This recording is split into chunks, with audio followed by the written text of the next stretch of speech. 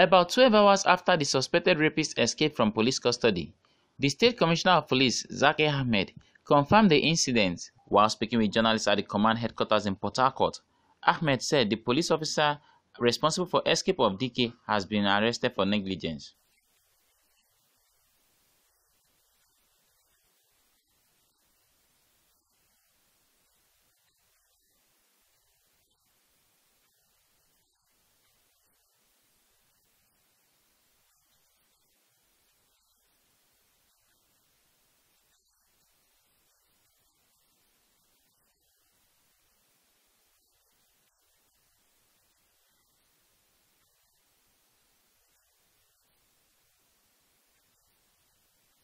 The police commissioner urged members of the public to assist the command with useful information that will lead to rearrest of the suspect.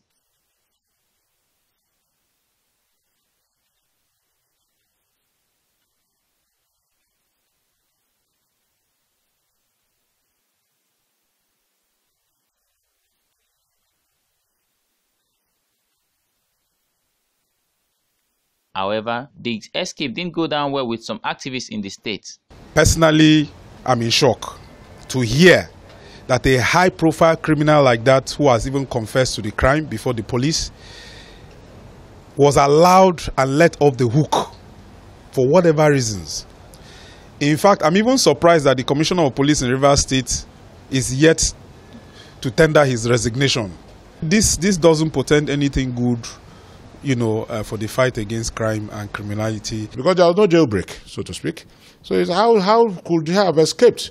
We are talking of the state CID, the building, where you have lots of security men, policemen. I just can't comprehend it. I just can't fathom it. I was a little bit staggered by the information when I heard it this morning.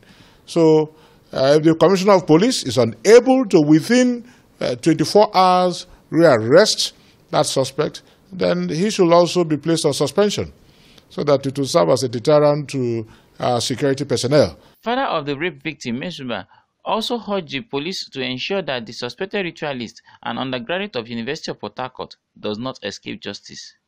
From Port Harcourt, Lukman, Yusuf, Liberty News.